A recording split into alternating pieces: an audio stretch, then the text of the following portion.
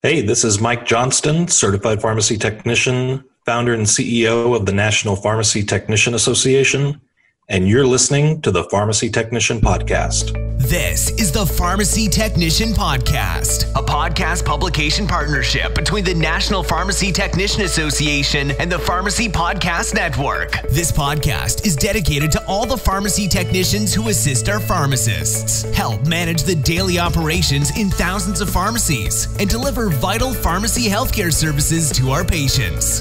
The National Pharmacy Technician Association, the NPTA, is the world's largest professional organization established specifically for pharmacy technicians. The association is dedicated to advancing the value of pharmacy technicians and the vital roles they play in pharmaceutical care. And now, we bring you a podcast dedicated to our pharmacy technicians, hosted by a dedicated, passionate, and experienced pharmacy technician and national healthcare leader, Mike Johnston, Chairman of the NPTA and your host of the Pharmacy Technicians Podcast. Welcome to the Pharmacy Podcast Network's launch of the Pharmacy Technician Podcast. I tell you what, I have wanted to launch this podcast for nearly 3 years.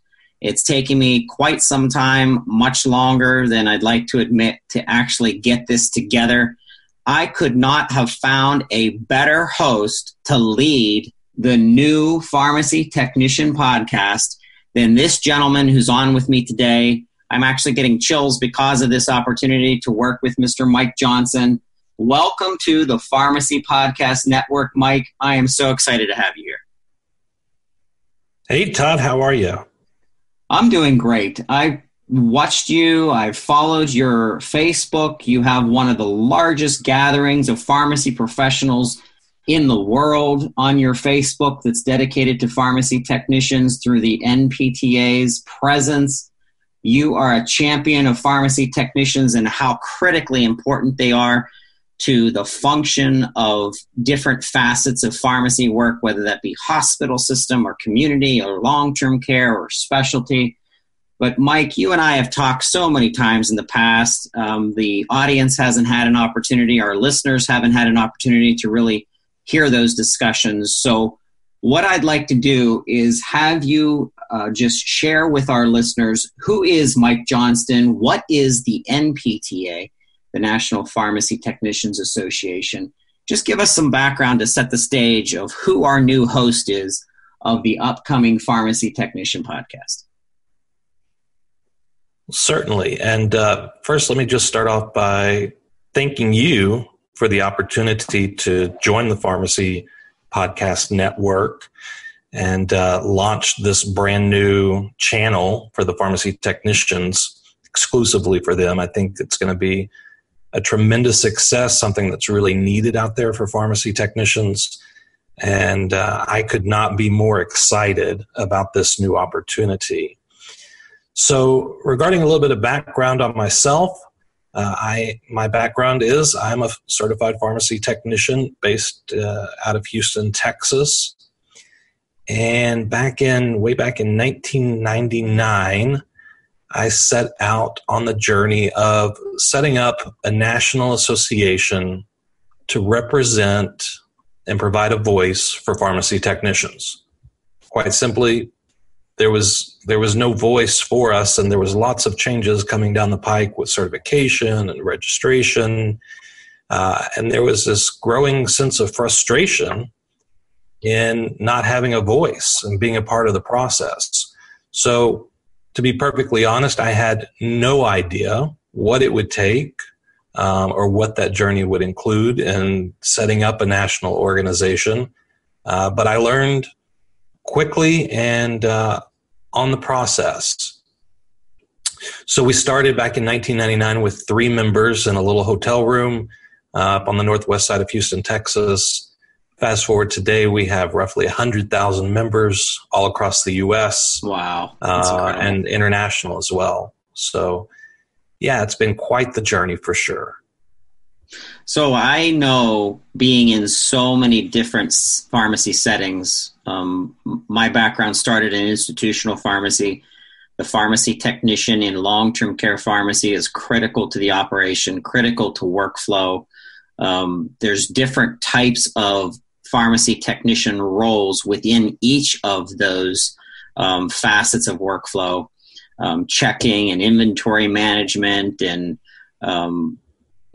contacts with the patient and being that filter between the patient and pharmacist. And then I got into the community pharmacy side through technology and specialty pharmacy and hospital system pharmacy. And the technician is always there. And something that always, every time. And something, Mike, that opened my eyes and made me want to build a podcast channel just for pharmacy technicians is the fact that the pharmacy podcast starts back in 2009, and I flubbed along, and I think my brother and my mother were my only listeners probably for a while, and then it just blew up and it became this network. And similar to, not of course at the huge level that you guys are at, but the Pharmacy Podcast Network was the coupling and the gathering together of podcasters that were pharmacy professionals in order to deliver great information while we're in our commute, or in our cars, in our way to work, or we're working out, or we're jogging,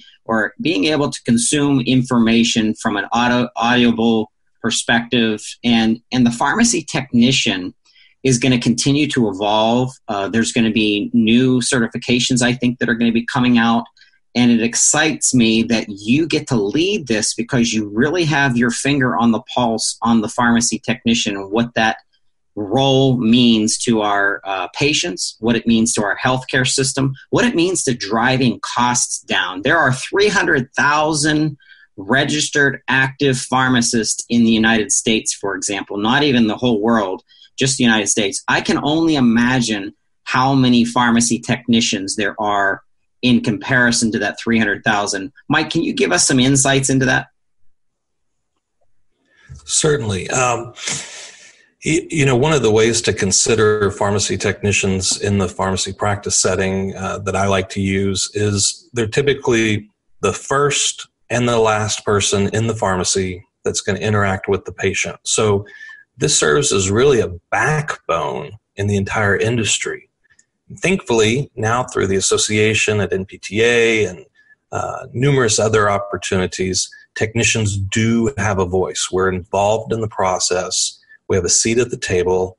And the distinction, the growth of where this industry has gone from, back in 1999 to today in 2018 has been tremendous.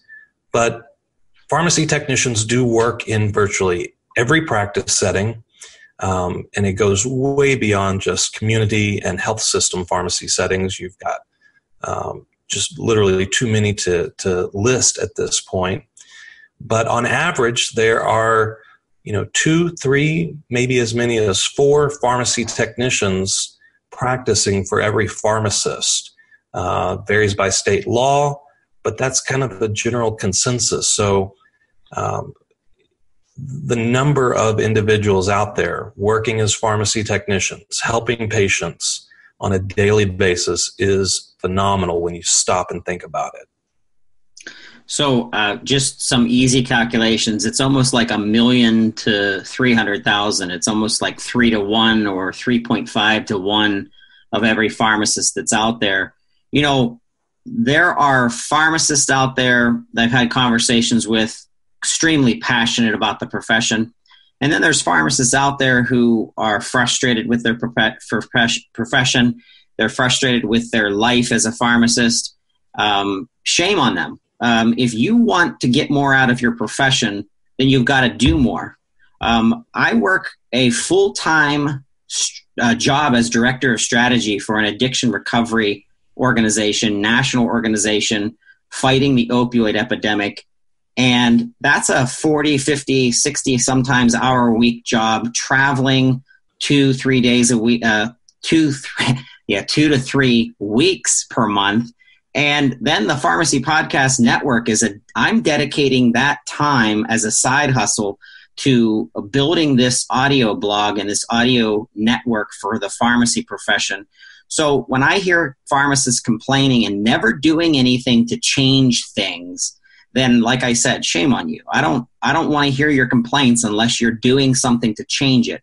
Same goes for pharmacy technicians. There are pharmacy technicians out there who have valued the profession enough to do things outside the box, not part of the norm, dynamic individuals that I've met up with, passionate people who actually get me verklempt and bring tears to my eyes with the stories I hear of how they've touched patients' lives. And then you put on top of that the education that has come through the healthcare system. I want you to talk to us about the certified pharmacy technician and how that is rising up and raising up the best of the best, the cream of the crop pharmacy technicians out there. Certainly. And, when it comes down to it, apathy is one of my biggest pet peeves. And we see it in this field just like every other industry and every other profession. And, my message to those folks is to always remember you're going to get out of your career what you put into it. And, there's some that just put in the very bare minimum, and guess what? That's what they're going to take out of it. Regarding pharmacy technicians, as a baseline, we feel that pharmacy technicians should be nationally certified. National certification has been around since 1997. It was introduced by the Pharmacy Technician Certification Board, PTCB. Today, there's actually 2 national organizations that are offering baseline certifications for pharmacy technicians. You have PTCB, and you also have NHA, the National Health Career Association. And there's pros and cons with both of those programs, but by and large, nearly every state recognizes both organizations as a provider of certification services for pharmacy technicians. And one of the things that we do at NPTA is advocacy, not only with political representatives at the state and government level, but also with the state boards of pharmacy. I think our listeners would be befuddled by the just sheer lack of knowledge and information when it comes to the roles of pharmacy technicians versus the requirements in many states. You've got certain states that literally have no requirements for a pharmacy technician to practice. There's more requirements for someone to cut someone's hair or do someone's nails than someone that's going to be making chemotherapy for a patient administered intravenously. It's absolutely insane. So we get in there, we work with these politicians, these different leaders, work to educate them. And one of our goals is to require registration with the State Board of Pharmacy so that way there's a network of accountability. Some states have no records. They don't even know who's working as technicians in their states. So if there's issues, there's no way to control that situation. It's unbelievable to me. But then step 2 would be national certification. That provides a competency-based exam to at least provide a baseline so that pharmacists and patients know that the individuals that are working on their medications and their prescriptions at least have a baseline knowledge and information about those services. So what do you see happening to the pharmacy technician's education track in their career? Do you think there's new segments that will come out that will give insights to a technician, a certified technician that can dig deeper into assisting the pharmacist in things like pharmacogenomics, addiction recovery, long-term care, senior care, research pharmacy? I'm just wondering, do you foresee tracks coming out, or maybe even are there tracks coming out that we don't know about?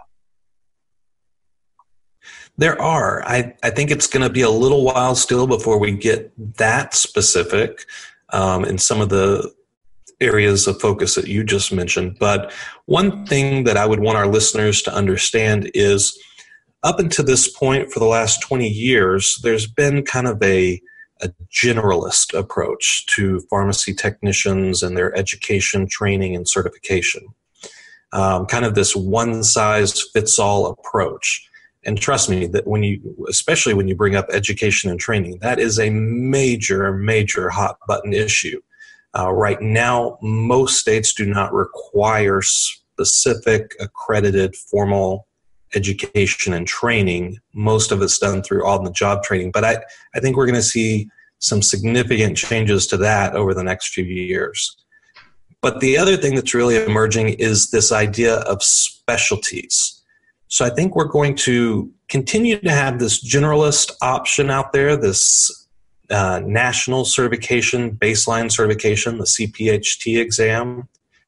But I think the industry, there's been numerous events and meetings and kind of strategic sessions that I've been a part of. And I think where we're headed is kind of, at least initially, a split into specialties for the community-based pharmacy technician and a specialty for the health system or hospital-based pharmacy technician. You've got everything from employers to pharmacists to other stakeholders wondering, for the individuals that are going to be working in hospitals and health systems, we want to make sure that there's the baseline of knowledge and education for them is slightly different than those that are working in community care. You've got issues like insurance reimbursements, inventory management that may be, well, not so much inventory management, but customer service and those types of things that are going to be more specific in a retail setting, community-based setting. And then you've got the intricacies of sterile products and compounding and things that go into the practices in the health system pharmacy. So I think in the very near future, we're going to start to see a split and have some more specialized certifications for those two options. Mike, something I've witnessed being out in the field with independent pharmacies, pharmacies that are owned outside of the national chains, and some of these are 10, 20, 30 pharmacy organizations and in places, and really big organizations that are privately owned. They have, and then also specialty, by the way, they have expected inside that organization that the tenacious, career-driven pharmacy technician that really wants to rise up is given very meticulous and very detailed responsibilities in their own workforce, in their own workflow, in their own processes. So back to your comment about inventory, I actually remember going into a specialty pharmacy where a certified pharmacy technician did nothing but work on inventory. Like, that was it. That's all they did. They had to understand how to properly place the certain medications in a certain area because of the disease state and the couplings of different vitamins and nutraceuticals and all this other stuff. And I remember he was very meticulous, extremely detailed oriented, had to understand the pharmacy management system inside and out, the inventory management system inside and out, as well as some third-party inventory management tools. So there's an example of how many branches could sprout out of the base tree line.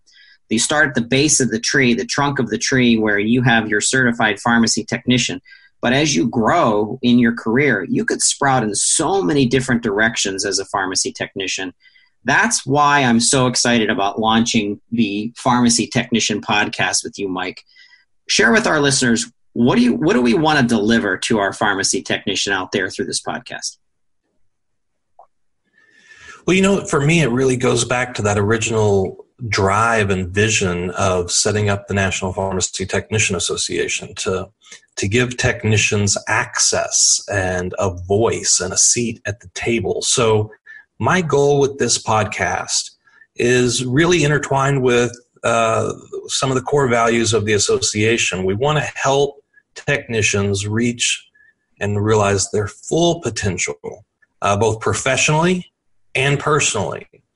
And part of that is just going to be keeping technicians up to date, kind of pulling the curtain back, if you will, and letting them know what's going on behind the scenes, getting them involved, getting their insights and feedback. I'm looking forward to interviewing technicians with a wide variety of backgrounds and experience on this program so we can explore the different mindsets and perspectives, and just continue a dialogue both through the podcast, and then continue that dialogue online through social media, and really just connect these individuals. I think it's going to be an incredibly powerful platform.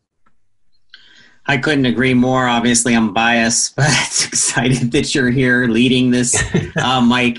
Hey, for people out there that are in tune to social media, Mike has done a phenomenal job with social media. Mike, I follow you at RX Mike, and it's such an easy name to remember. I remember there's so many that I try to tag when I'm, shame on me when I'm probably texting when I shouldn't be. But sometimes I find myself trying to find somebody's name, and your name's one of the easiest ones to remember, RX Mike. And so anyone that's out there that wants to reach out to Mike, give our listeners a way, the pharmacy technicians that are listening to the show, a way to reach out to you, start submitting ideas, start submitting comments to you, start getting involved, things that have already been developed, stuff that you already have out there in order to connect pharmacy technician with other pharmacy technicians. And then obviously I always say I'm pharmacist's biggest fan.